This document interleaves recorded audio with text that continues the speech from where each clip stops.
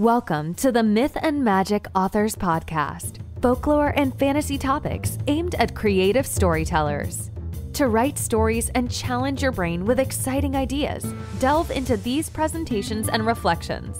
See how fantasy realms are based on actual world history, legend, and lore. Study fairy tales, nature fables, and supernaturalism to engage in a jumble of concepts that will trigger your fancy and get you writing imaginatively.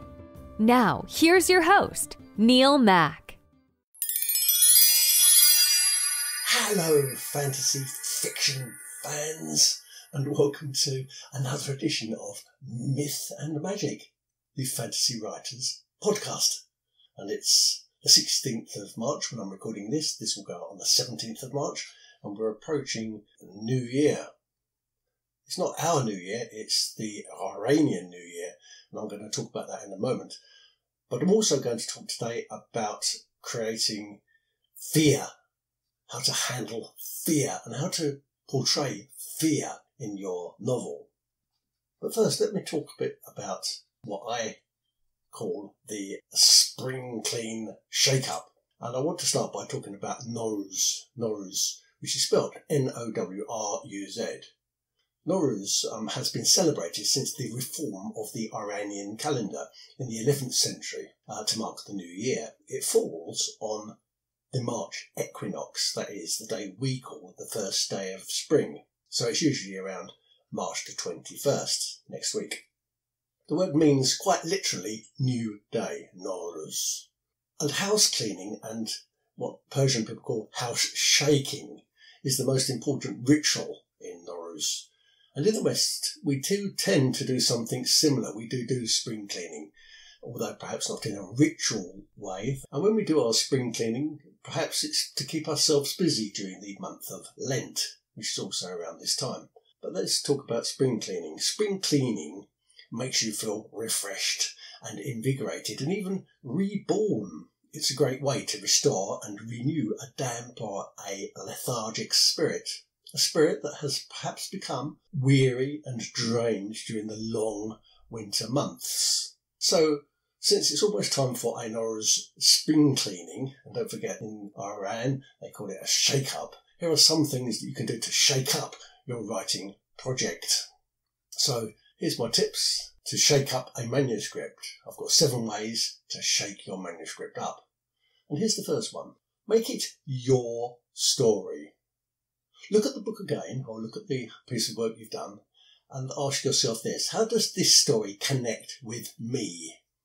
Because you ought to see some connections between the book and your own experiences and your own realities, and even the characters. You should see connections between either one or more characters in your book and your own character. So go through the chapters in your book now. You don't have to read the entire book, just go through the chapters even if it's just in your head. And see if you can find these connections. Do you find any connections? These connections don't have to be written big, and they obviously don't have to be necessarily discernible to anyone but you. But if you can't find some kind of emotional connection between you and your current novel, then you won't tingle. And if you don't tingle, and if you don't find a personalised emotional connectedness or some emotional anchor to the events you're telling, if you don't feel engaged or involved with the story, if you don't feel engaged and involved, how is a reader supposed to participate in it? This type of clean-up, or the shake-up, I call genomic storytelling. Genomic storytelling. Because your genomes should be inside the book you write. And if you use your own experiences and your own realities and even your own character inside a book, and it will help you to convey realistic emotions in your story, and will also mean that your book becomes something to be proud of because you created it, it's yours, but not only that, it's about you and it's for. So make it your story. My next shake-up tip is this: redo the cover art concepts in your head. Have you already chosen the cover art for this, by the way? If not, do it now. How does the cover that you propose to use relate to your words? And how does the cover relate to you and your genomic storytelling? In other words, how does it relate to you? And how does the cover relate to the protagonist? And is the cover, and this is an important bit of it, is this cover the best possible cover in the whole wide world? Is it the best cover you can imagine? If not, what would you prefer? Dream up something better. How can you make the cover of your dreams come true? Now, for this exercise, you don't need to hire a new artist or spend lots of money on cover art. It's Nowruz shake-ups, and it's an intellectual exercise, and it's designed to determine with some certainty that your book is steering in the right direction. In other words, it's going in the direction that you originally planned it to go. And all projects need some kind of orientation or reorientation now and then. And some people, that reorientation is an image-based reorientation rather than a words-based reorientation.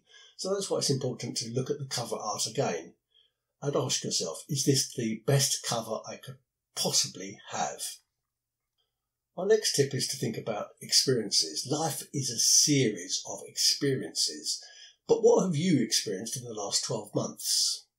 And how are those experiences relived, recounted, explored and evaluated in your new book? Have you been recounting your most recent experiences in your most recent writing project? If you do, you will see the story light up and respond. This is something that songwriters do. They don't try to think about something that happened 25 or 30 years ago. They talk about what happened in the last year in their songs. If you use recent experiences, then your story will become very rewarding and compelling for you as well as your readership. My next tip is this. It's to illuminate some text. So take a paragraph, a phrase or a stanza from your latest project. It doesn't have to be a fully edited book, by the way. It doesn't have to be complete. Just a passage from the work you're currently doing. And it ought to be an accomplishment that you're justifiably proud of. A really, really good line or a really, really good sentence. And create a meme or superimpose your chosen words on top of an image or use an attached photograph. But however you do it, post those special words onto your social media because it will help you focus on your best writing, or focus on the best of you and your writing, because it's a concentrated piece of illuminated text. It's what the monks used to do once upon a time in the Dark Ages. They chose an important part of normally a prayer or a Bible story, and they illuminated it to make it even more important. This will help you prioritise where your project ought to be heading, while at the same time it will be keeping sensible horizons in view. My next tip is this. Read your work aloud. I've said this before and I'll say it again 100 times, I'm sure. You absolutely must read your work aloud. If you've never done this before, it will feel strange when you do it for the first time, but it will be so worth it that you won't know why you haven't tried it before. Start at the beginning, yes. Read aloud the opening 2 paragraphs of your most recent draft. What happened? I bet a king's ransom that you started to make amendments and retouches right away. Why is that? Why didn't you see the errors and the flaws earlier, even though you read those same paragraphs 100 times before? Well, it's because when you read aloud, you get to hear the hidden conjugations and the hidden relevance and even the hidden emotionality of the words you've chosen. This effect is known as the syntony of recital. In other words, you don't notice the balance of words until you recite them. So eventually, you'll read the entire manuscript. But for now, I just want you to concentrate on reading the most important passages. And ask yourself, how do the words flow? Do the sentences have a rhythm? Do the lines carry poignancy and subtlety and forcefulness? Do the words reverberate? Does your text contain emotion? You'll never know any of these things unless you read it out loud. My next tip is this. Do an elevator pitch for your novel or your poem or your next project. What makes your story unique? Because that's really what an elevator pitch is all about. It's telling a stranger what makes your project so unique. An elevator pitch, if you didn't already know, is a 30-second speech that tells the customer or the prospective customer everything they need to know about your book. And please remember that this has to be developed. It has to be elaborated. You don't know it already. I'm telling you that now. It comes out of your head through hard work. It won't come out of nowhere, and it won't be easy to do. So your elevator pitch must be short, it must be direct, it must be punchy, and I suppose above all it must be hooky.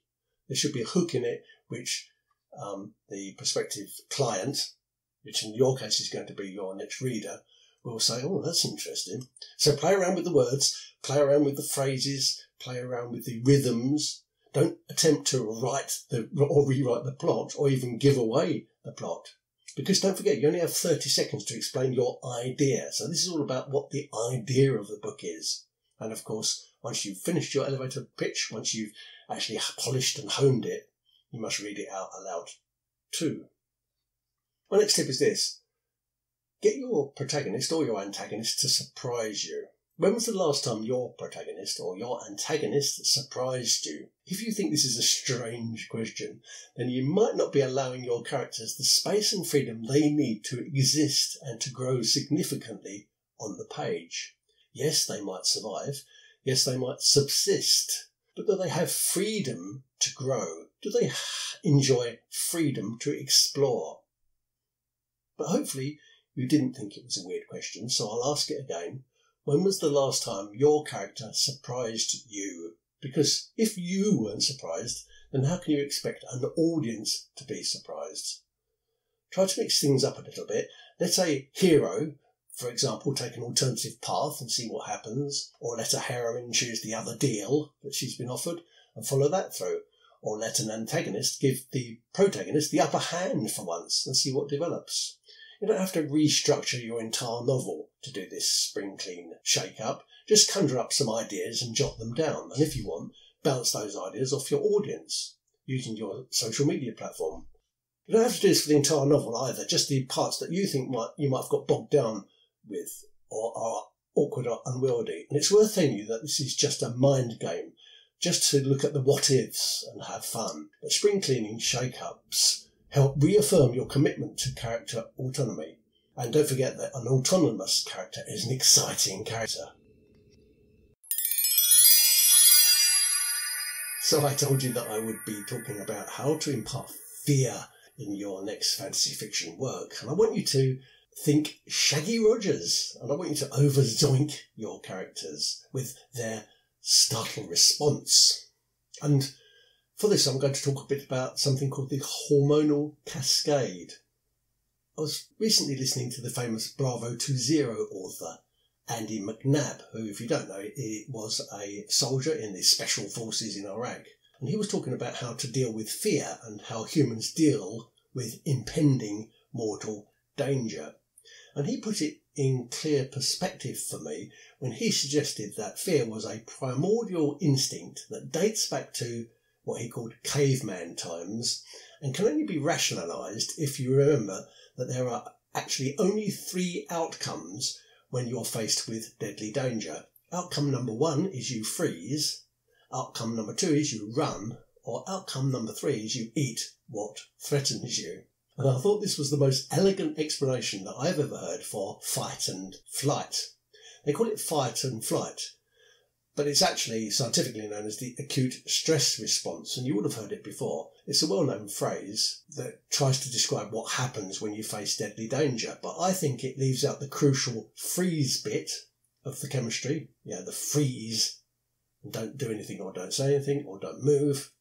And I also think significantly, and perhaps even more significantly if you're a fantasy writer, it leaves out the crucial eat bit of the mechanics. But perhaps because Andy is a soldier, a daring soldier, and he stared deadly danger in the face many times before, I think he adds special forcefulness to those dimensions, the freeze bit and the eat bit. When faced with a deadly event, when in mortal danger, an animal's body automatically prepares for freezing or flying, or, as Andy stressed, attack and eat. And this is what's called the sudden hormonal cascade. And it's when the body begins to unconsciously regulate heart rate and digestion and respiratory rate, pupillary response, urination and even sexual arousal. And all of this is done quickly and unconsciously, and they are necessary physiological changes that are designed, if you like, so that the animal is activated and ready for freezing, fleeing, or attacking. So you need to get this into your head. If you're a tiger, you undergo exactly the same physiological changes as the lamb, though the tiger uses the same hormonal adaptations to pounce on the prey, whilst the lamb uses the same adaptations to avoid being eaten. And how the lamb will do this is either become motionless or run. This means that the author must convey the hormonal cascade if they want to describe deadly danger in a persuasive manner. And they must remember that the same physiological changes will be present and ought to be described when they're depicting the prey character as well as when they're depicting the predator character. So here are some tips to convey a real sense of fear in any of your characters, whether they be prey or predator, using the characteristics of the hormonal cascade. So here we go. Number 1, change the heartbeat. Change the heartbeat of your character. Faster, slower, conspicuous, obtrusive, discreet. What does the heartbeat sound like? What does the heartbeat feel like? Next, change the skin colour of your character. Did you think that only cuttlefish quickly alter their skin colour to evade detection? Because you need to think again. Humans might also warn off potential predators by turning red or turning pale, turning yellow perhaps. Ever wondered why we blush when we are emotionally discomforted? Well, it's because of a thing called the hormonal cascade. You're changing colour because it may warn off a potential predator.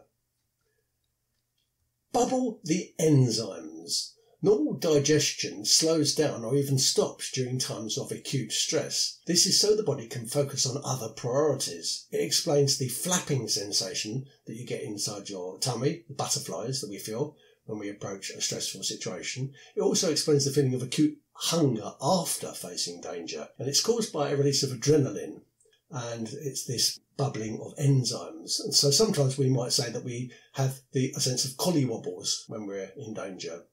Fear also produces excessive gulping. That's part of the effect. So make sure you describe all of those characteristics when you're describing a character who's faced with mortal danger. And next, loosen the sphincters. If an animal needs to run fast to avoid a hazard, it makes sense to dump any waste material, in other words, any excess weight, beforehand. Also, a large amount of excrement or a pool of urine can slow down or delay a potential killer. But don't forget that the hunter will also poop and urinate before pouncing, so there's a thought for you. And pressurise the blood. This is so that there is more oxygen pumping around the system, which obviously is connected to the heartbeat. The idea of this is so that the animal can run and perhaps can overtake or certainly outrun the other. It means that the ears of the animal will become red, the extremities will tingle, and in males, an unexpected effect is sometimes an erection of the penis. When the journalist is visibly shaking after an intense shootout in the HBO television series Generation Kill, Billy Lush's character, a guy named Lance Corporal Trombley, he tells the civilian, "Oh, it's all right, it's normal to shake and hyperventilate." So the reporter says, "Did you shake too?" And the Marine said, "No, I got an erection." Next, dilate the pupils. An animal needs the biggest and the widest eyes to see danger before it strikes. Or, indeed, it needs to have the biggest and widest eyes to pounce if it's the predator. So dilate the pupils. Tunnel the vision as well, because tunnel the vision slows time down. Yes, the animal brain can actually slow down time. It does this incredible feat by reducing sensory inputs. An example of this phenomena is what we call tunnel vision. And this is where the brain concentrates or relaxes its dilatory muscle response to focus on a single image. One effect of this is it gives the animal better night vision, or conversely, it allows better vision in the bright glare of the sun. So think about how Clint Eastwood's cowboy characters always go squinty-eyed before a gunfight in the noonday sun in films like The Good, Bad and the Ugly. And the opposite of this is, of course, the bulging, scaredy eyes of terror that we sometimes call Google eyes. If you've ever watched a pet cat creep up on a garden bird, you'll know that you can't get your pet animal's attention as it's sneaking forward. And this is because the animal is using tunnel vision to slow down time. And you'll perhaps not consider this, but the bird is also fixated on just one image. In the bird's case, it's the cat approaching him. And this is why the poor thing can't see or hear you. No matter how much fuss you make, you might be clapping your hands or banging a saucepan, but that bird won't fly away. And this is because the tunnel vision is acting in the correct way, because don't forget, it's reducing sensory inputs. And tunnel the hearing too, which is connected.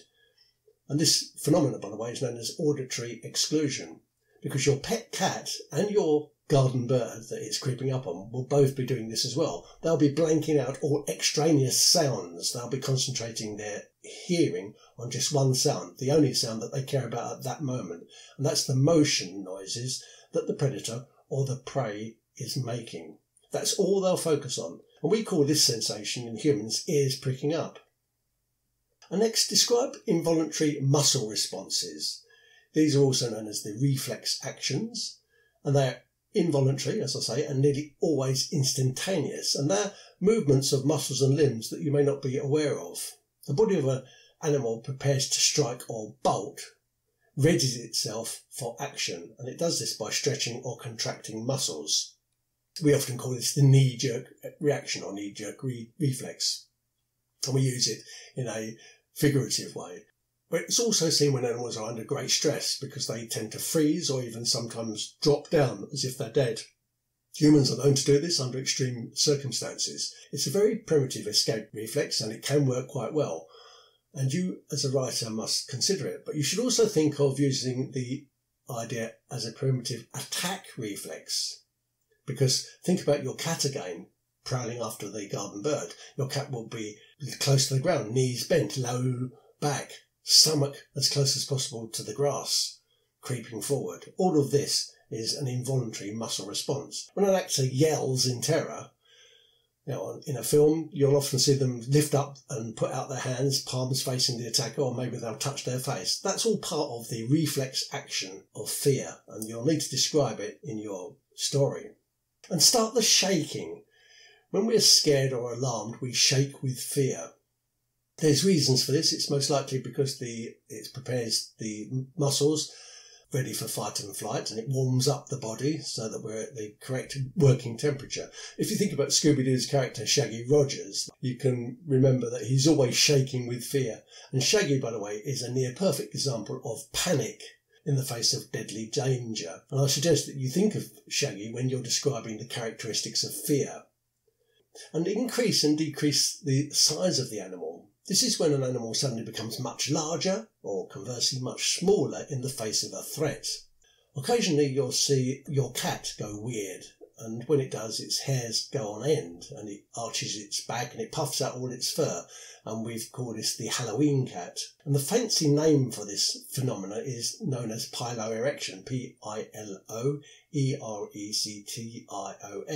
although it's not the type of erection that I mentioned earlier. And it's an unconscious response that's designed to make the animal appear larger and more threatening to a potential enemy than it actually is. And the same phenomenon, by the way, goes into dogs. We call it in dogs raising the hackles.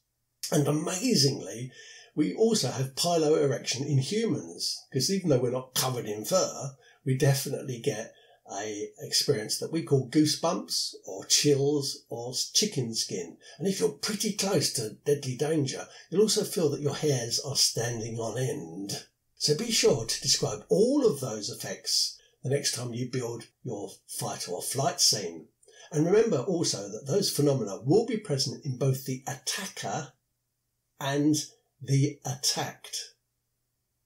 And one last thing I wanted to add about imparting fear. Once the predator has successfully pounced, or once the prey has successfully escaped, there will be consequences.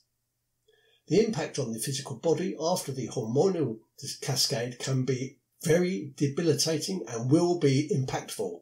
The character will require rest, food, water, shelter, comfort, and a sensible period of restoration and regeneration. And I personally don't think that authors pay enough attention to the disastrous and often quite destabilising consequences of flight and flight.